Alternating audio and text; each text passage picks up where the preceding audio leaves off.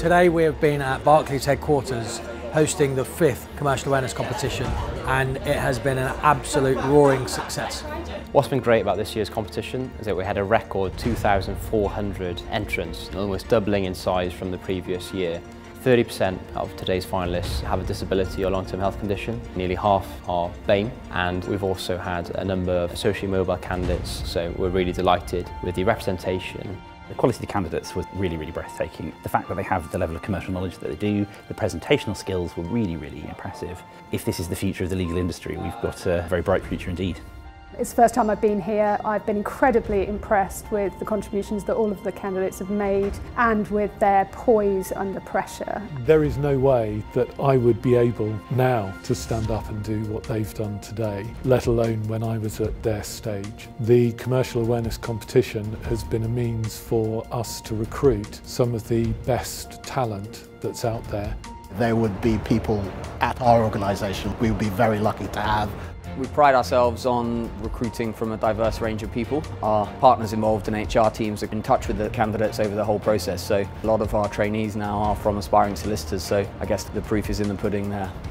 It's important for BPP to support the competition because we completely appreciate that diversity in the workplace produces a much more productive and more exciting environment for people to work within.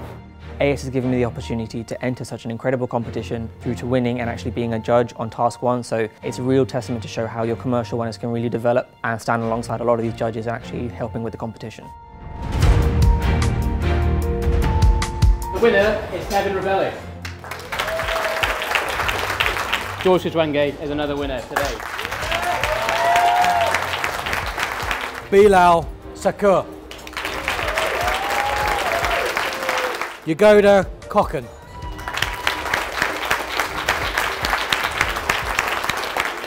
Joseph Jitata. Sam Winter. I can't express it in words how I feel. It still feels surreal. I feel really blessed actually, because I think everybody in there could have won. Technical skill is really 1/5 of the game. It takes a lot of character, determination. You really need to have an interest in learning, and you need to have an interest in people as well. Long weekends at the library studying for this competition, so it's paid off. It shows that commercial knowledge is acquired over a period of time as well.